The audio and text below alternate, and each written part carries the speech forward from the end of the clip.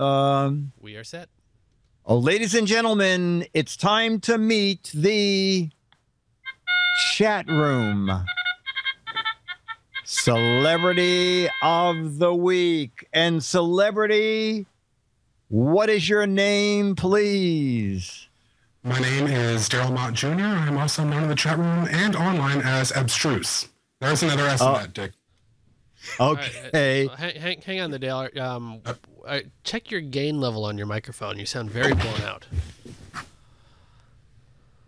Is that better? Oh, much better. Thank you. Way better. Way better. So say your name again. Darryl Mott Jr., also known as Abstruse. Okay, Darryl. Is that right? Did I get it? Darryl, you said? Yes. Yes. Okay. And Darryl, where are we talking to you? You are? In Orange, Texas. It's a little dot on the map town right on the Texas-Louisiana border. And what's the current temperature there? I have no idea. Something in the 90s. Oh, in the 90s. Good, because we get to use... Wow. Look at the graphic. Oh, my God. What is that behind you? It looks like... Wait. You're talking about this right here? Yeah. That would be the book you just sent me whenever I bought one of your boxes of crap. Oh, did you buy a box of crap last week? Yes, I did. Okay. Did you? Was there good stuff in it? Oh yeah.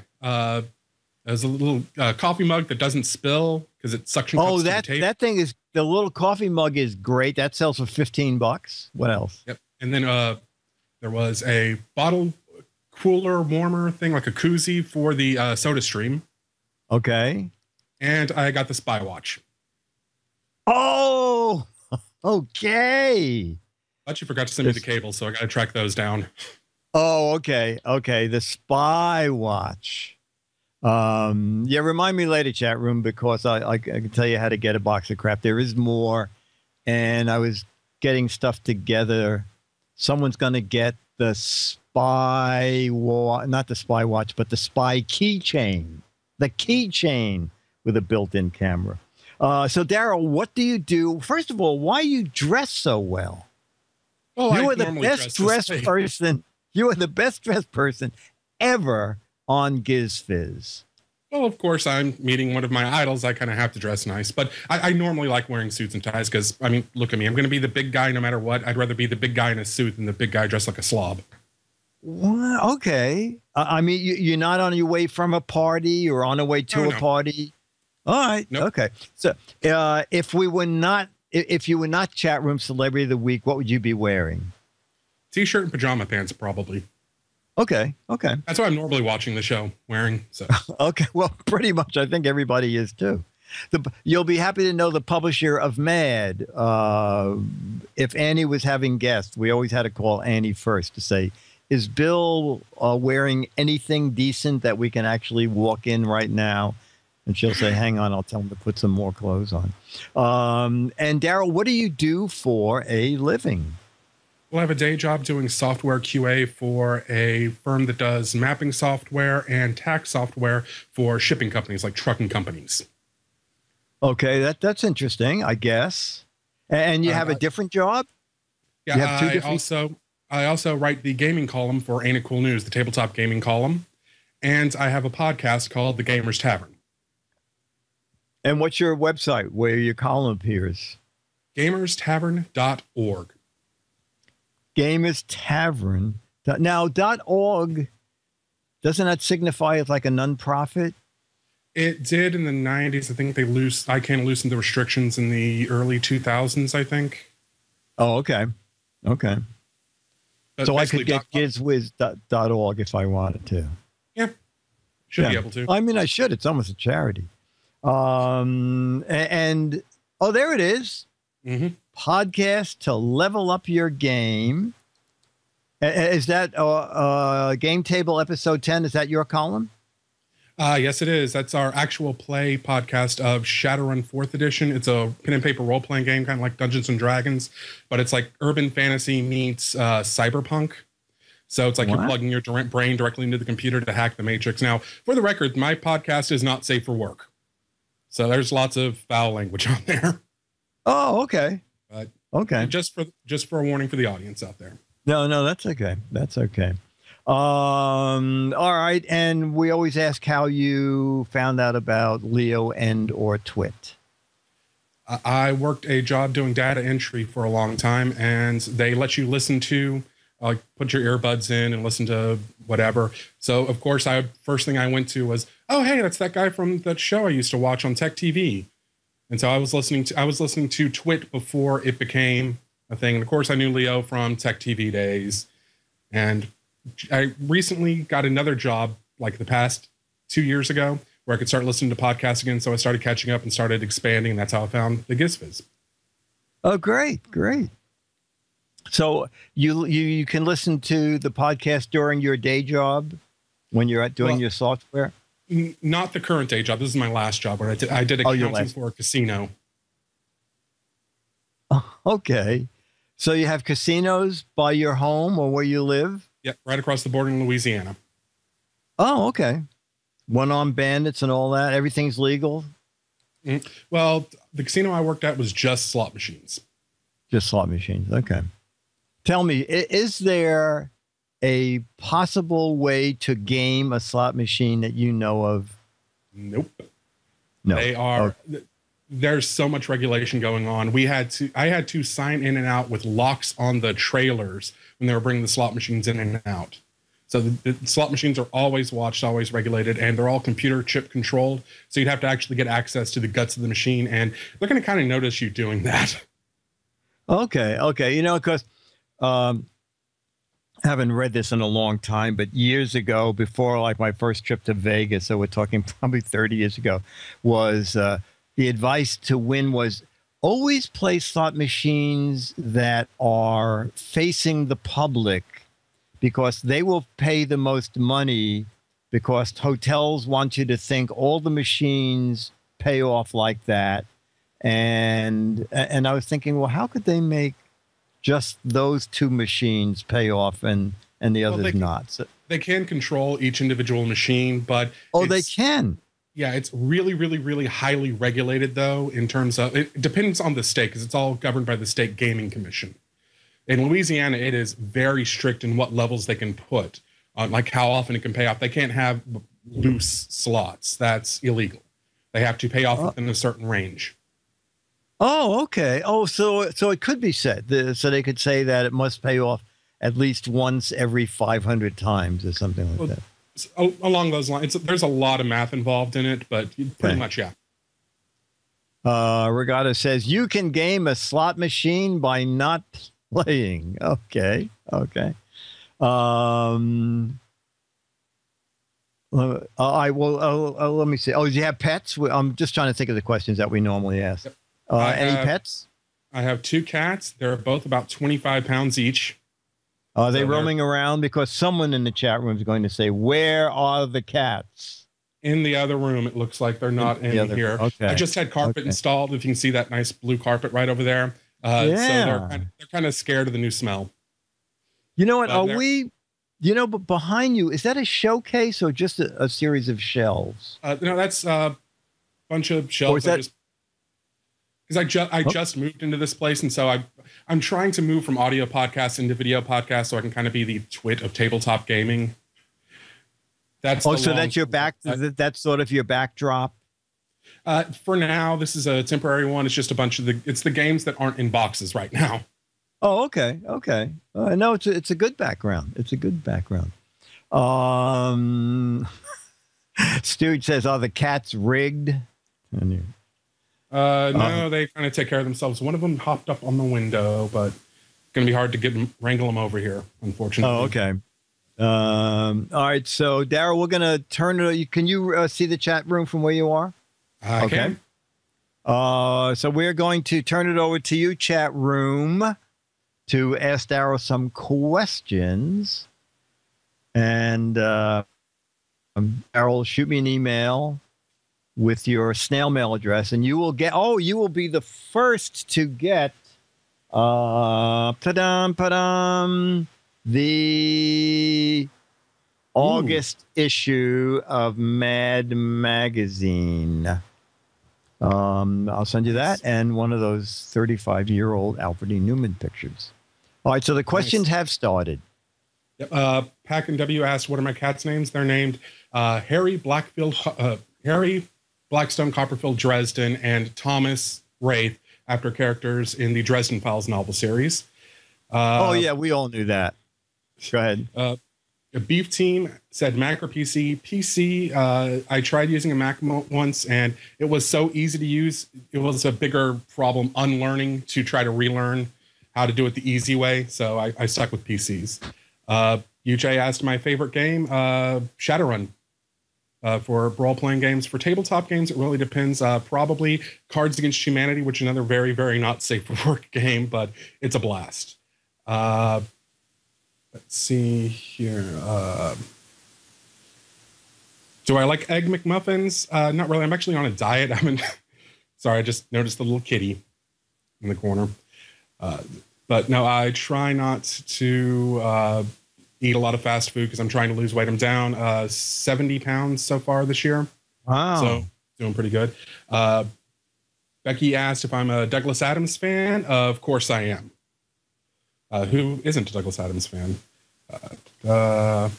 What's my social security number? 1, 2, 3, 4, 5. Good. Good. Your cat's very cute. Unfortunately, that wasn't my cat. My cats are black and one's black and white, one's all black. But that is. I see. I was gonna say that's a very clever cat to be able to get up on top of your insert there. Okay. Would not surprise me. My towel is in the other room. I can see it around the corner. Sorry. Is your podcast live? Someone asked. Unfortunately, it's not at this point in time. We're going to be launching a Kickstarter soon to try to raise some more money. One of the things I'm going to do is end up doing a live stream through Shoutcast, and then hopefully, if we get enough money, which I sincerely doubt, but move into video as well. Okay. Someone's asking what microphone I'm using. I can't remember the exact model, but it's a Behringer. It was about $20-30 off eBay. I have an MXL 990 condenser that I use, but I haven't really tested it since I moved, and I kind of wanted to go with the mic that I knew would work. Yes, Patreon is on the table. What programming language do we use to QA test? I don't actually do the programming. I just basically poke holes when the developers will write. I think they write in C, but I'm not entirely sure. But they just send me the files, and then I sit there and poke holes in them. I'm not quite real QA per se, but yeah, that's looking forward to anything announced at E3. I'm actually not that big of a video game guy, unfortunately. My favorite gadget, my smartphone, hands down. I like having my little portable computer that fits in my pocket. Beyond that, polyhedral dice. So we are. How come no Texas accent we're getting? Because I was raised on television pretty much. It comes out a lot whenever I get really drunk, but I just never really picked one up because I've watched a lot of TV. I also watched a lot of British TV. I grew up on Red Dwarf. It was my favorite show as a kid. So I actually will pull out a little bit of a British accent sometimes, which is a little bit odd. But one person, I guess, my podcast is me. I'm actually the engineer, and I do the recording. I'm the co-host. My host is Ross Watson, who worked on a video game called Darksiders 2. He wrote that. He also worked on Warhammer 40K roleplay line for a long time. We worked for Fantasy Football Games. Worked on the Star Wars role-playing game, Edge of the Empire, that came out. A lot of other things. And we usually have 1 to 2 guests that are from the gaming industry as well.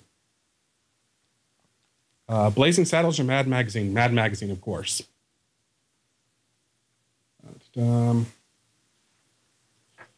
Effect is lost. Yeah, it's because the lighting in here is bad. It's just a standard half Windsor knot for the tie.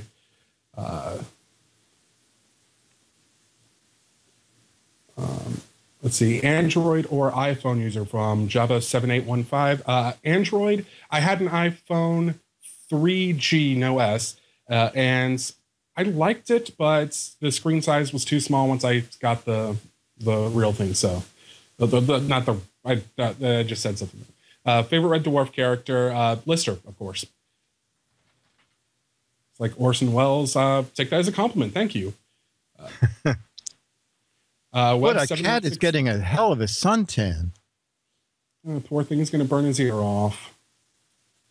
Web 7160 asked, what kind of content can podcast listeners get from your show? We do roundtable discussions on tabletop gaming. So it's a lot like Twit, except we don't do a lot of news, but it's all about, tabletop games, mostly role-playing games like Dungeons and Dragons, things like that. Have I ever eaten Lister's tripled fried egg chili chutney sandwiches? Chutney is hard to come by in Southeast Texas, believe it or not, so I have not done that, but I did try a triple fried egg sandwich, and yes, the bread does dissolve quickly. That's an in-joke for those people who know Red Dwarf. Rusty Bones asked, Dark City or The Matrix? Tough call. Very similar aesthetics, and a lot of the sets from Dark City were reused on The Matrix. The rooftop chase scene, for example. So that's a close call. I'm probably going to edge toward Matrix, though, just because I'm also a fan of Ghost in the Shell, which a lot of the style was also ripped off of. Here's a good question. Where did Abstruse come from? I'm jumping in here with... Yep. Pack and W asked, where did Abstruse come from? It's actually showed up when I was in high school. They had like SAT words of the week on the board. So I saw Abstruse and I looked it up, and it says hard to understand in a profound manner. And I'm like, that's pretty cool. So I've been using it since about 98, I think is my username. So it's either Abstruse or the Abstruse one. Pretty much anywhere I can get a thing. Can you reach up and move the cat away from the sun, because the cat is getting... Oh, the cat is really getting a sunburn there. Come on, put there. Okay, a little. There you go. Push a little more. Okay, that's better. Thank you. All right, well, let's do 2 more questions for Abstruse, and then we'll do some match game. Kitty is solar powered. Go ahead. We got to ask my favorite board game, Analog. That's another tough call. A lot of my favorites over there.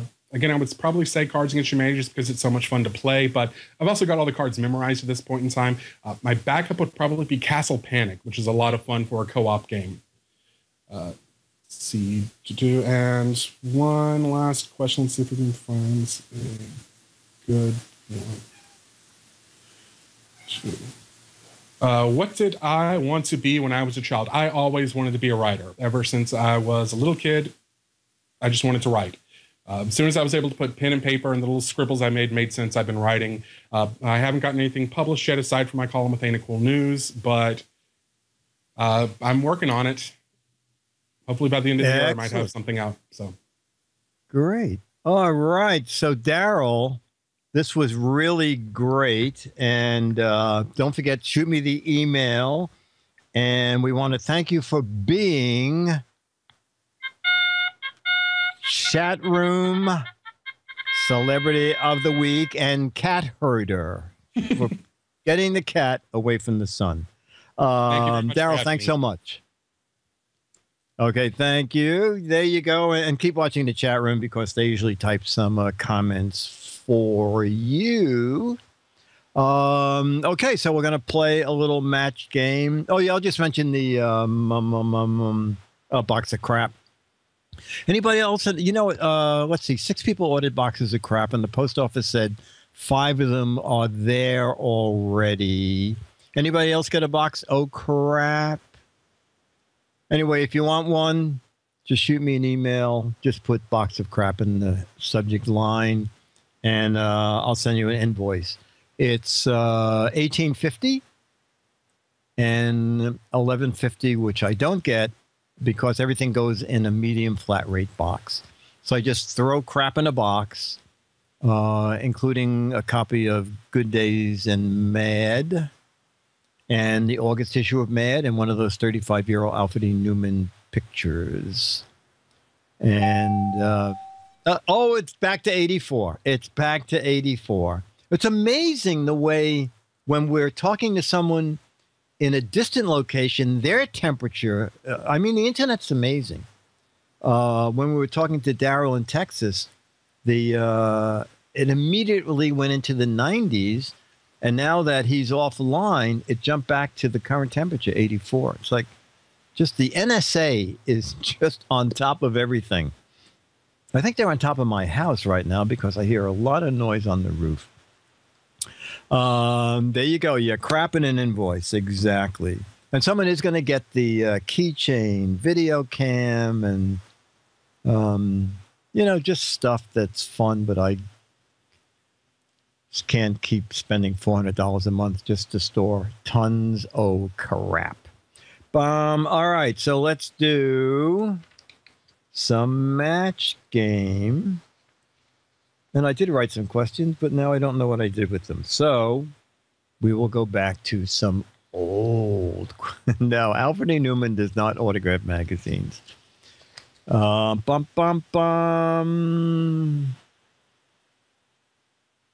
okay. That was a reindeer landing on my roof.